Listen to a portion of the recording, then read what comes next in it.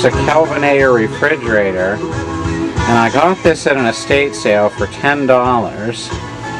It's one of the old-fashioned type where it's just got the freezer compartment inside the refrigerator. It has no fans or anything, and this is probably the heaviest thing I've ever taken up the steps here. I actually had to lie it on its side and push it up the rubber treaded steps because I got it on the dolly, but I just couldn't pull that dolly up the stairs.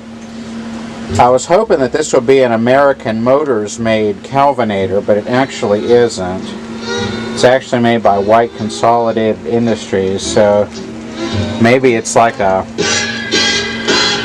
mid-70s model. It's a model SX or SX SS X131 RM.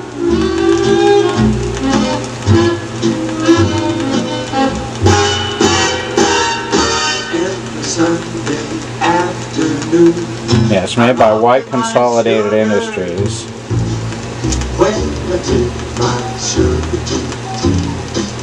All the boys are jealous of me, 'cause I never take her where the gang goes, where we take my shoes. And the freezer door, here's the freezer, but the freezer door got loose, or it was broken when I got it, so I'm going to need to reattach it. But there, it's got some TV dinners in the freezer there. That's how the freezer looks like.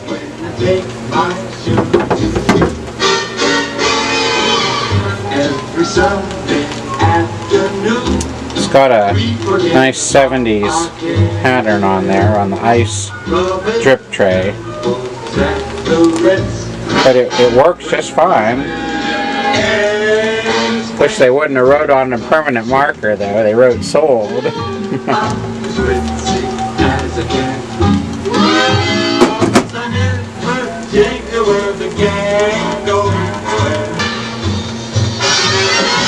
This is an RCA portable TV from the 1950s.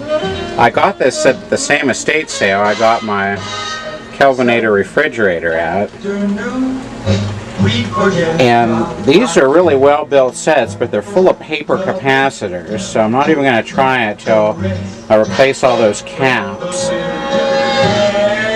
Here's another exact duplicate one, and this was one that was given to me by someone who read a newspaper about me in the, or article about me in the newspaper about how I collect old equipment. And so I got this one as a companion to it.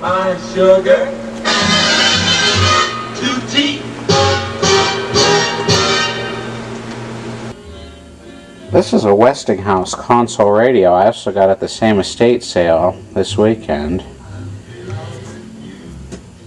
It's got shortwave and broadcast, and these push buttons are from the Los Angeles area of California. There's KHJ, KFI,